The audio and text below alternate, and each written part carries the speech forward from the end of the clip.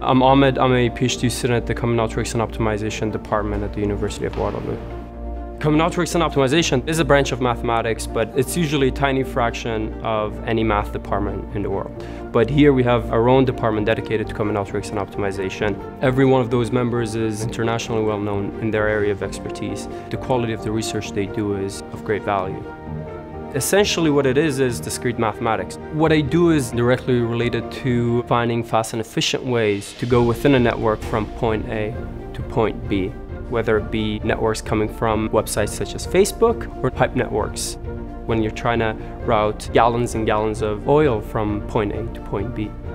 When you dive into the problem and try to solve these problems efficiently, you come across mathematical objects called Polyhedra, which are essentially higher dimensional polygons. I try to understand when is it that these polygons are described by integer points.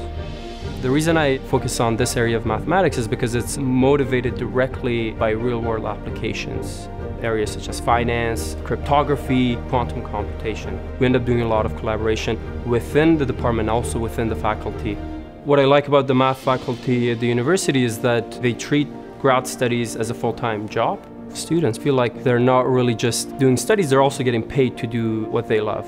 Because of that, they just have a different take. They have much more respect for graduate studies, and I think that is of great value.